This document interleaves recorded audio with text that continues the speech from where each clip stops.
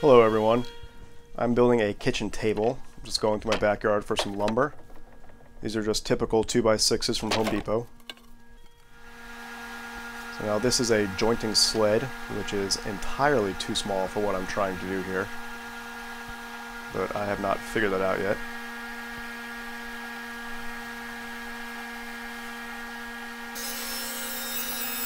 Right about here I realized this was not going to work, so off camera I built a larger one, which you see right here.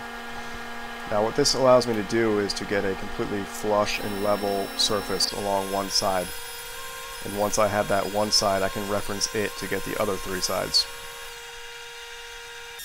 So I'm just repeating this with all the other boards. Here you can see how flush and level that is down the entire length of the board. And then it's on to the planer.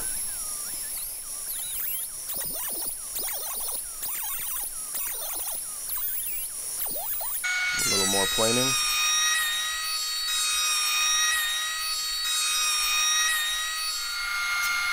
Lots of planing.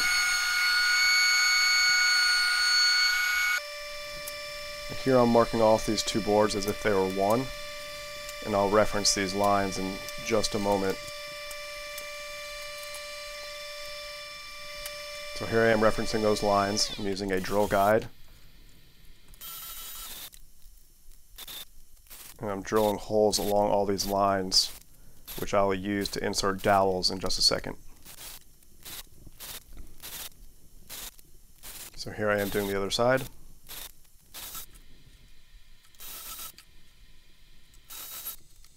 Adding glue. Here I am hammering in the dowels. Now this doesn't necessarily add any strength, it's just going to help me keep the boards aligned during glue up.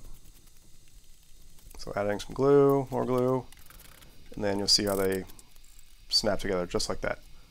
And then you just add clamps up the entire length and wait for the glue to dry. And then here I am repeating the process with the other boards. Now this one didn't really pop together quite so nice, but I just kept adding pressure with the clamps back and forth.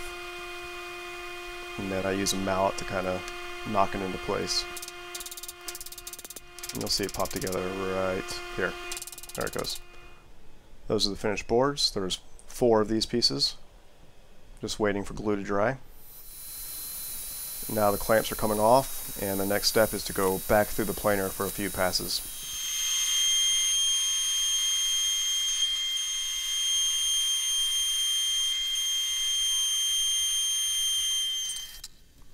Now here I am using the same technique to join these boards.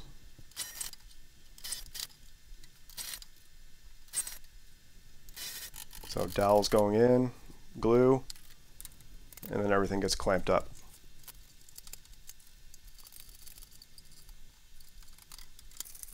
I'm just removing some glue squeeze out right there with a hand plane.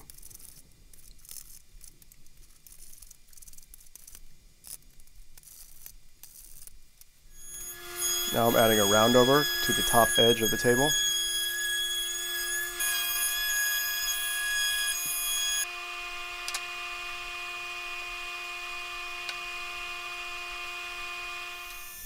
This is a water-based dye rather than a stain, which should look a little more natural in the finished product. It looks terrible right now, but there's no finish on it yet. I'm masking off the side. I'm going to fill that hole with some epoxy resin. So here I am mixing up the resin. And once this is cured, you won't even be able to tell that it's there.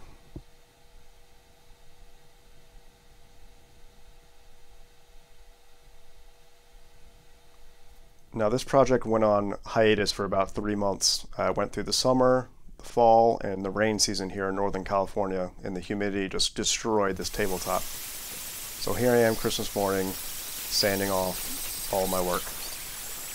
Not necessarily starting at 0, but definitely set me back a little bit. So just sanding, sanding, more sanding, and then here I am dyeing the wood again.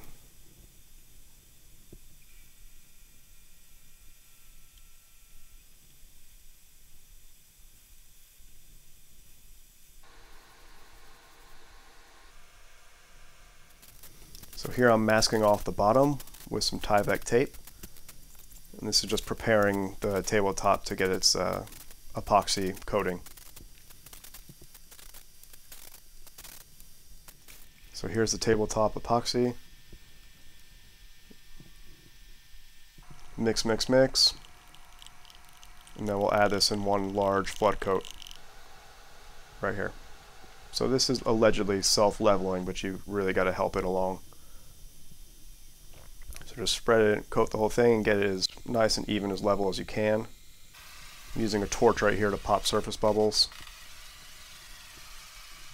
And then here it is about a month later. I'm just wiping off all the dust that's accumulated. And then more sanding. I sanded from 800 grit all the way up to 3000. I did not film that because it looks exactly the same. So the next step is to buff and polish. So here it is after it's been sanded, getting polished. That's kind of the beauty shot right there.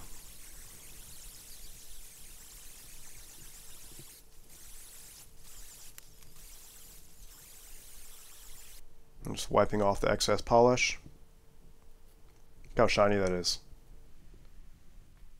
Then you see all those little drops along the bottom there where the resin poured over. I'm just going to take a router with a flush cut bit and trim all that off. You see me doing that right here.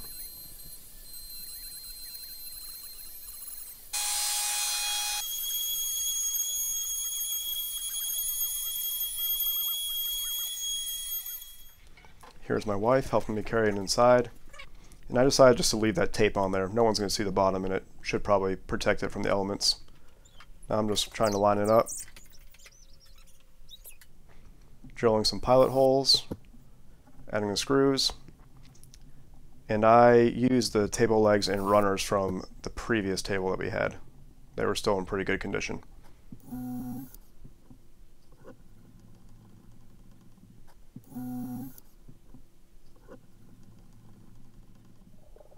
Now I'm just adding a little furniture polish.